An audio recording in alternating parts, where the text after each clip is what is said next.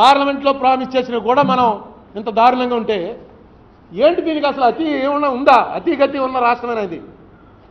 మీకు 1వ తారీఖు 1 మే ఒక తీర్మానం చేసి మన్మోహన్ సింగ్ గారు గవర్నమెంట్ దిగిపోయింది. ఆ తీర్మానం ఏంటి? Existing guide lines of AABP envisages even though the project of the state government, whereas the instant case the central government is mandated to execute the project. అంటే ఆదేశాలు ఇవ్వబడ్డాయి కేంద్ర ప్రభుత్వానికి ఈ ప్రాజెక్ట్ కంప్లీట్ చేయండి అని.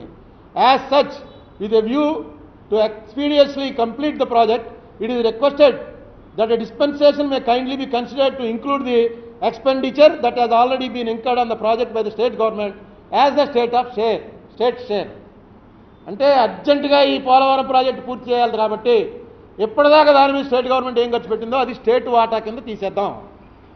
In relaxation of AABP and national project guide lines పక్కన పెడదాం, AABP కూడా పక్కన పెడదాం, యాక్సిలరేటెడ్ ఇరిగేషన్ బెనిఫిట్ ప్రాజెక్ట్ ఆ రెండువి కూడా గైడ్ లైన్స్ పక్కన పెట్టి it is proposed that all further expenses on Polavaram project and that of the authority may be borne by the central government out of grant in aid under the scheme for the national project. మొత్తం డబ్బు మనం grant కింద ఇవ్వాలి. The present cost is 16,045 crores, 2010-11 price.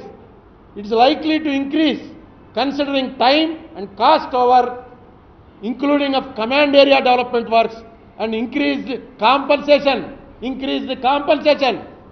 under the right to fair compensation and transparency in land acquisition, rehabilitation and resettlement act 2013.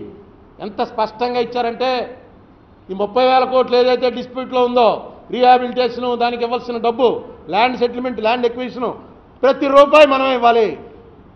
దానికోసం AABP rules, national project rules అన్ని పక్కన పెడదాం. దీన్ని స్పెషల్ కేసు కింద తీసుకుని మొత్తం మనం ఖర్చు పెట్టి ఎక్స్పీడియస్లీ దీన్ని ఖర్చు పెట్టి పూర్తి చేసి అప్పచెప్దాం. పాత ఏదైతే ఖర్చు పెట్టారో అది స్టేట్ షేర్ అందాం. ఇక నుంచి ప్రతి రూపాయి మనమే ఖర్చు పెడదాం.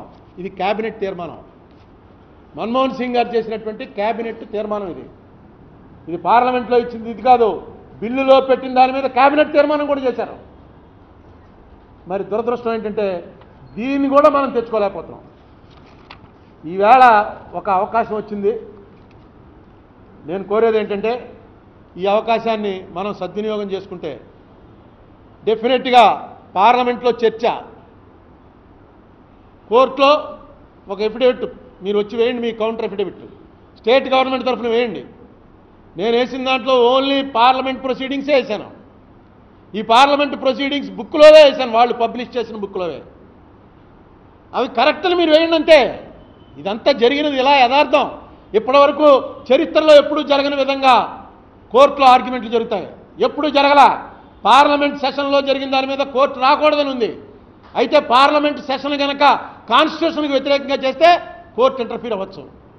దీని మీద నేను వెంకటాచలయ్య గారని చాలా పేరున్నటువంటి, చాలా నీతి నిజాయితీ అనే పేరు పొందినటువంటి సుప్రీంకోర్టు చీఫ్ జస్టిస్ గారిని బెంగళూరు వెళ్ళి కలిసినప్పుడు ఆయన ఏం చెప్పాడంటే ఇది ఖచ్చితంగా కోర్టులో వస్తుంది, వచ్చిన రోజు నన్ను రిక్వెస్ట్ చేసి ప్రొసీడింగ్స్ మొత్తం పబ్లిక్ టెలికాస్ట్ చేసేలాగా వీడియోలు పెట్టండి, లైవ్ టెలికాస్ట్ ఇమ్మని అడుగు.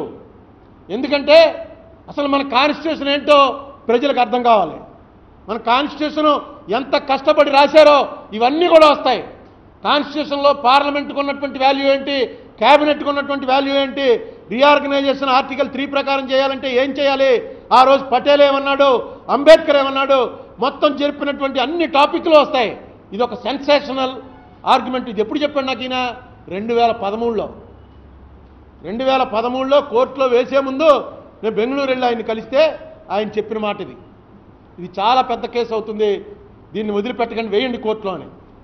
సరే అప్పుడే వేసాం. కిరణ్ కుమార్ రెడ్డి గారు కూడా వేశాడు. ఒక 110 మంది వేశారు మొత్తం. కానీ అందరూ ఇంకా అయిపోయింది, ఎవడూ పట్టించుకోవట్లేదు, అందరూ అలా ఉన్నాయి. నాకు అదృష్టం ఏంటంటే నేను పార్టీ పర్సన్గా 22 సార్లు వెళ్ళాను నేను ఢిల్లీకి. ఈ 8 ఏళ్లలో వాయిదా పడ్డప్పుడల్లా పార్టీ పర్సన్ కాబట్టి నేనే వెళ్ళాలి. అక్కడ మన ప్లేడర్ ఉంటే ప్లేడర్ చూసుకుంటాడు. నేను ప్లేడర్ని పెట్టకుండా నేనే పార్టీ పర్సన్ కాబట్టి వెళ్ళడం, కోర్టులో పిలవగానే లేచి నిలబడ్డాం రిజిస్ట్రార్ కోర్టులో. వాళ్ళు వచ్చారు, మిగతా వాళ్ళు రాలేదు. సరే పక్కన పెట్టండి, నెక్స్ట్ వాయిదా మళ్ళీ. ఇలా 22 సార్లు తిరిగాను. ఇప్పుడు ముసలాండ అయిపోయాను కాబట్టి ఓపిక లేదని అల్లంకి రమేష్ గారిని అడిగాను. నిన్న ఆ కాగితం కూడా పంపించమన్నాడు. వకాలత నా పేరున పార్టీ ఇన్ పర్సన్ అన్నది పక్కన పెట్టి ఇక్కడి నుంచి నా తరఫున రమేష్ గారు అటెండ్ అవుతాడని ఒక వకాలత కూడా పంపించడం జరిగింది. ఈ సంవత్సరం ఎలాగైనా సరే దీన్ని కోర్టులో వచ్చేలాగా, దీని మీద పార్లమెంట్లో చర్చ వచ్చేలాగా చేయమని జగన్మోహన్ రెడ్డి గారికి చేతులెత్తి నమస్కారం చేసి వేడుకుంటున్నాను. దయచేసి, ఎందుకంటే మీరు ఏం చేస్తున్నా సరే గతంలో మీరు ఏదైతే ఆరోపణలు చేశారో అవే ఆరోపణలు ఇవాళ జరుగుతున్నాయి. మీరు గతంలో చంద్రబాబు నాయుడు ఏమి చేయలేకపోయినా ఆ ఓటు నోటు కేసు గురించి ఏమీ చేయలేకపోయాడని మీరు ఆరోపణ చేస్తూ ఉండేవారు. వాళ్ళు ఏది ఫెయిల్ అయినా జగన్మోహన్ రెడ్డి కాగితం పెట్టి ఆపించేస్తున్నాడని వాళ్ళు చెప్పేవారు. ఈవేళ సరిగ్గా అదే రివర్స్ అయింది. మీరేం చేయలేకపోయినా మీ మీద ఉన్న సిబిఐ కేసుల వల్ల చేయలేకపోతున్నారని వాళ్ళు అంటున్నారు. మీరు వాళ్ళు పెట్టిన కాగితాల వల్ల మేమన్నీ ఆగిపోతున్నాయని మీరు అంటున్నారు. గవర్నమెంట్ నుంచి ప్రజలు ఎక్స్పెక్ట్ చేసేది ఏంటంటే రిజల్ట్. ఆగిపోయింది, వాళ్ళు ఆపేశారు, వీళ్ళు ఆపేశారు. ఇంత మెజారిటీ ఇచ్చి ఇంత బ్రహ్మాండంగా మీరు పార్లమెంట్లో అసెంబ్లీలో ఉండి చంద్రబాబు నాయుడు కాగితం పెడితే ఆగిపోతుందంటే ఇంతకన్నా దారుణం ఇంకోటి ఉంటుందా? ప్రజాస్వామ్యం అవసరం అసలు? ఈ యాంగిల్లో ఆలోచన ఎలా ఆలోచించమంటారు? దయచేసి మీరు చేస్తున్నటువంటి పనులు మీరు చేస్తూ, మీరు ప్రొసీడ్ అవుతూ, కేంద్ర ప్రభుత్వంలో ఉన్నటువంటి పెద్దలతో మీకు సత్సంబంధాలు ఉండొచ్చు, అందులో తప్పు లేదు. కానీ బిట్వీన్ కేంద్ర ప్రభుత్వం అండ్ రాష్ట్ర ప్రభుత్వం మీరు ప్రభుత్వంగానే వ్యవహరించాలి, మీరు ముఖ్యమంత్రిగానే వ్యవహరించాలి. జరిగింది అన్యాయం అని మీరే చెప్తున్నారు. మీది పాతది, రాత్రిది పాతది చూశాను. మీరు సీఎం అవ్వగానే ఏమన్నారు? మీరు సీఎం అనగానే అన్న మాట ఇంత దారుణం ప్రపంచంలో ఎక్కడా జరగలేదు. అదే వీడియో కూడా తిరుగుతోంది. ఇంత దారుణంగా మమ్మల్ని అన్యాయం చేసింది ప్రపంచంలో అక్కడెక్కడ నోట్ చేశాను, ప్రపంచంలో ఎక్కడా జరగలేదు, ఇంత దారుణం జరిగిందని ఆయన సీఎం అవ్వగానే చెప్పాడు. ఆంధ్రప్రదేశ్కి జరిగినంత అన్యాయం ఎక్కడా జరగలేదు ప్రపంచంలో. అయినా మనం అలాగా ఓపిక బట్టి ఉంటున్నాం ఏదో వస్తుందని. మీ ఓపిక ఎప్పటికి నశిస్తుందో నాకు తెలియదు, కానీ ఇప్పుడు ఇది రైట్ టైం. మీరేం టెంపర్ లూజ్ అవ్వక్కల, మీరు ఎవరి మీద ప్రెస్ మీట్ పెట్టి ఎవరిని తిట్టక్కల, మీరు ఎవరితో మాట్లాడక్కల, పేపర్ మీద వర్క్ చేయండి. పేపర్ మీద కోర్టులో ఇవ్వాల్సిన అఫిడవిట్ వేయండి. పేపర్ మీద పార్లమెంట్లో మీ ఎంపీల చేత చర్చ పెట్టండి. ఆ చర్చ కూడా డైరెక్ట్గా శ్రీమాన్ మోడీ గారు చేసింది, మోడీ గారు అన్న మాటలు ఇవి నిజమా అబద్ధమా సమాధానం చెప్పండి. హౌసు పార్లమెంట్ ఏకీభవిస్తుందా లేదా అది నేను అడుగుతున్నాను. ఎందుకంటే వీటిల్లో ఒక విషయం, అద్వానీ గారు సరిగ్గా ఆ రోజున 18వ తారీఖున నేను జగన్మోహన్ రెడ్డి పక్క పక్కనే ఉన్నాం. అద్వానీ గారు వెళ్తుంటే మేము వెళ్ళి అడిగాం, సార్ చూడండి ఎలా వేస్తారు తలుపులు, ఈ తలుపులు ముయ్యటం ఎప్పుడైనా జరిగిందా? ఎందుకంటే బయట తలుపులు ఎప్పుడు ముయ్యరు, inner lobby, outer lobby, coffee house దాటుకుంటే central హాల్లోకి వస్తాం. కాఫీ హౌస్లో కూడా వెళ్లకుండా తలుపులు వేస్తారు. అద్వానీ గారు వెళ్తుంటే అడిగితే ఆయన నో ఇలాంటివి జరగకూడదని ఆయన వెళ్ళిపోయాడు లోపలికి. జైపాల్ రెడ్డి గారు స్పీచ్లో చెప్పాడు, పార్లమెంట్ రికార్డులో speech, when I here the డిసెంటింగ్ voice of Advaniji, an elder statesman not only of the BJP but also of the country, I am shocked. Advani గారు తప్పు అంటే ఈ విభజన చేయడం తప్పు అని అన్నాడంటే నేను షాక్ అవుతున్నాను. ఎందుకంటే ఇంత పెద్ద లీడరు మాకు సపోర్ట్ ఇస్తాడు తెలంగాణకి అని చెప్పిన మనిషి ఆయన కూడా ఎలా మాట్లాడతాడా అని చెప్పి డైరెక్ట్గా జైపాల్ రెడ్డి గారు ఆన్ రికార్డ్ మాట్లాడాడు. ఇంకొకటి సుష్మా స్వరాజ్ గారు మాట్లాడుతూ మేము తెలంగాణకి సపోర్ట్ కాబట్టి ఇదిగో ఆవిడ అన్నమాట, इसीलिए सारे विपक्ष के विरोध के बावजूद हम खड़े होकर इस बिल का समर्थन कर रहे हैं ताकि तेलंगाना निर्माण का उन बच्चों का सपना पूरा हो सके. దీని అర్థం ఏంటి? మొత్తం ఉన్నటువంటి అన్ని ప్రతిపక్షాలు వ్యతిరేకించాయని ఆవిడే కమిట్ అయింది. మేము మాత్రం సపోర్ట్ ఎందుకు ఇస్తున్నామంటే అక్కడ ఉన్నటువంటి పిల్లలు ఆత్మహత్యలు చేసుకోకుండా ఇక ఆగాలి, ఈ తెలంగాణ ఏర్పడితే ఆగుతుందన్న ఉద్దేశంతో ఇస్తున్నామని. నేను మొత్తం ఆ రోజున ఎవరెవరు అటెండ్ అయ్యారో వాళ్ళ అటెండెన్స్ రిజిస్టర్ మొత్తం నేను తెచ్చుకున్నాను, నా దగ్గర ఉంది. ఆ అటెండెన్స్ రిజిస్టర్లో బీజేపీ వాళ్ళు 30 మంది అటెండ్ అవ్వాలా, కాంగ్రెస్ వాళ్ళు అటెండ్ అవ్వాలా. ఆవేళ నిజంగా డివిజన్ జరిగి చేతులు ఎత్తినా ఇంకోటి ఎత్తినా ఏమెత్తినా బిల్లు పాస్ అవ్వదు. ఎందుకంటే అన్ని ప్రతిపక్షాలు వ్యతిరేకంగా ఉన్నాయి, రీజనల్ పార్టీస్ అన్నీ వ్యతిరేకంగా ఉన్నాయి. కానీ ఆ లెక్క తెలుసుకునే ఏదో కొత్త రూల్ ఒకటి తీసి ఎప్పుడూ అమలు చేయని రూలు, ఆ రూల్ ప్రకారం చేస్తామని చెప్పి ఆ రూలు కూడా అమలు చేయకుండా ఆ చేతులు కూడా లెక్కెట్టకుండా అయిందనిపించారు. మనం ఇలాగే ఉందామా, మనల్ని ఏం చేసినా సరే ఏ బాధ లేదు, ఇలాగే బతికేస్తామండి మేము అని ఇలాగే బతికేద్దామా, లేకపోతే లేదు పార్లమెంటరీ ప్రొసీడింగ్స్లోకి వెళ్ళడానికి ఎన్ని రకమైనటువంటి అవకాశాలు ఉన్నాయో, కోర్టులోకి వెళ్ళడానికి ఎన్ని రకాల అవకాశాలు ఉన్నాయో అన్నిటినీ యూటిలైజ్ చేసుకుందామా. ఈవేళ 8 ఏళ్లు పూర్తయిన సందర్భంగా ఈవేళ జగన్మోహన్ రెడ్డి గారిని ఒక్కసారి ఆలోచించవలసిందిగా కోరుతున్నాను.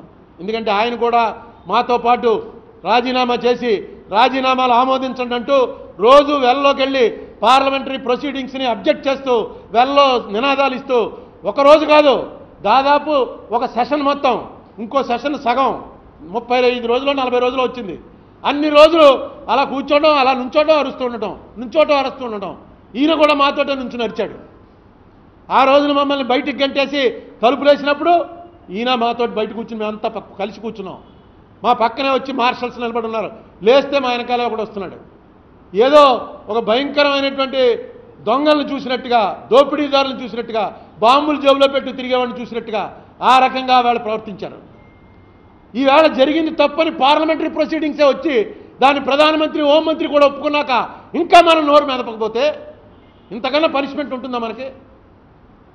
ఇది జగన్మోహన్ రెడ్డి గారు, చంద్రబాబు నాయుడు గారు నేను అడిగినప్పుడు ఆయన ఏం చెప్పాడంటే, అరే నాకు ఇంత దారుణం తెలియదే, నేను ఆ పక్కన అద్వానీ గారు రూమ్లో ఉన్నాను కానీ టీవీ గీవీ అన్నీ ఆపేశారు, ఏంట్రా ఈ అన్యాయం అనుకున్నాను, కానీ మిమ్మల్ని బయట పెట్టిన సంగతి కూడా నాకు తెలీదు, మిమ్మల్ని అందరినీ సస్పెండ్ అంటే మేము అందరం సస్పెండ్ అయిపోయి బయట ఉన్నామండి. మీ పార్టీకి చెందినటువంటి 3 ఎంపీలు, ఎందుకంటే ఒక ఆయన తెలంగాణ ఎంపీ, మీ పార్టీకి చెందిన 3 ఎంపీలు, జగన్మోహన్ రెడ్డి పార్టీకి చెందిన 2 ఎంపీలు, కాంగ్రెస్ పార్టీకి చెందిన మేము అందరం అక్కడ బయట వచ్చి కూర్చున్నాం. బయట కూర్చుని ఏం చేస్తాం, టీవీలోనూ ఏం కనపట్లేదు, లోపల ఏమవుతుందో తెలియదు. ఒక అరగంటలో అందరూ బయటకు వచ్చారు. ఏంటంటే ఏమయ్యా మాకు తెలియదు అన్నారు. ఏం జరిగింది లోపలంటే వాళ్ళకి తెలియదు. తర్వాత టీవీ బాగా సాయంత్రం అయిన తర్వాత బిల్లు పాస్ అయిందని వచ్చింది. ఇంత అఘాయిత్యం ఈ పార్లమెంటు చరిత్రలో జరిగాక, మన మీద ఇది జరిగాక మనం కనుక ఊరుకుంటే భావి తరాల వాళ్ళు క్షమించరు. ఇందులో ఎంత బెనిఫిట్ వస్తుంది ఎంత రాదు అన్నది పక్కన పెట్టండి, మనం నోరెత్తలేదన్నదే చరిత్రలో నిలబడిపోతుంది. దయచేసి దానికి స్పందించవలసిందిగా కోరుతున్నాను. నేను ఈ విభజన కథ నేను రాసిన బుక్, ఈ ఇంగ్లీష్ బుక్ కూడా ముఖ్యమంత్రి గారికి పంపాను. చూడటానికి టైం లేకపోయినా ఎవరన్నా కన్సర్న్ వాళ్ళు దాన్ని చదవచ్చు, చూడొచ్చు. ఈవేళే అర్జెంట్ అప్లికేషన్ కూడా ఫైల్ అయింది సుప్రీంకోర్టులో. ఈవేళే నిన్ననే ఎర్లీ హియరింగ్ అప్లికేషన్, ఇంత ముందే నేను ఎర్లీ హియరింగ్ అప్లికేషను చాలా లాంగ్ బ్యాక్ వేశాను. దాన్ని పెద్ద ఎర్లీ హియరింగ్ కన్నా అర్జెన్సీ అప్లికేషన్కి వాల్యూ ఉంటుందని ఈవేళ అర్జెన్సీ అప్లికేషన్ వేసాం. ఎర్లీ హియరింగ్ అప్లికేషన్ వేసింది 22/1/2019 నాడే ఎర్లీ హియరింగ్ అప్లికేషన్ వేశాను. అదే వీళ్ళు చంద్రబాబు నాయుడు గారికి వాళ్ళకి చెడిన తర్వాత చంద్రబాబు నాయుడు గారిని రిక్వెస్ట్ చేశాను. జగన్మోహన్ రెడ్డి గారు గవర్నమెంట్ వచ్చిన తర్వాత డెఫినెట్గా ఆయన ఎఫిడవిట్ వేస్తారనుకుని 22 గవర్నమెంట్ రావడానికి ముందు 4 నెలల ముందు వేశాను.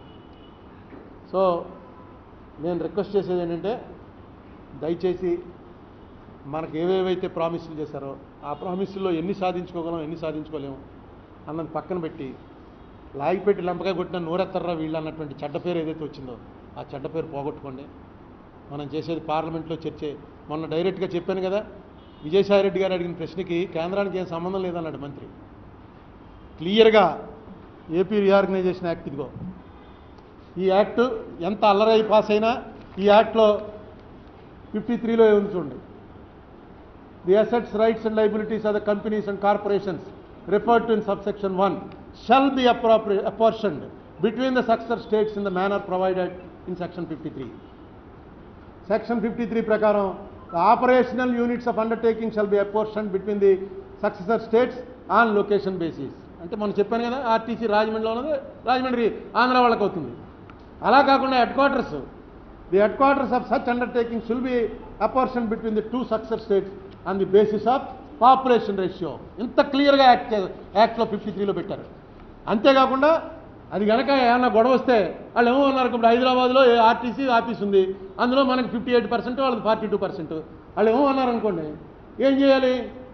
Any dispute regarding the amount of financial assets and liabilities shall be settled through mutual agreement failing which by order by the central government on the advise of the control and acting general. ఇంతకన్నా యాక్ట్లో ఇంకేం చెప్తారు? ఇంత 53-47